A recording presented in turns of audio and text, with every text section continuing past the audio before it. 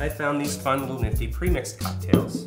So all you have to do kind of nonsense is this? Just pop the top and pour. Oh wow. Is there not a country song? Yeah, so they're Moscow Mules, but in a can. They're already pre-mixed. There's a mule on a mule. I don't know, so I've never had this. We're trying this for the first time. I like the packaging. All right, well let's cheers and try it. Cheers to the copper mugs. Cheers! All right. Copper mug gang. Pre-made mules.